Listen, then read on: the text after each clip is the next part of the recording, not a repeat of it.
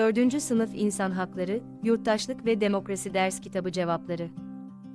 Sayfa 88 Hecce Yayınları, ulaşabilmek ve dersinizi kolayca yapabilmek için aşağıdaki yayınımızı mutlaka inceleyiniz. 4. Sınıf İnsan Hakları, Yurttaşlık ve Demokrasi Ders Kitabı Cevapları.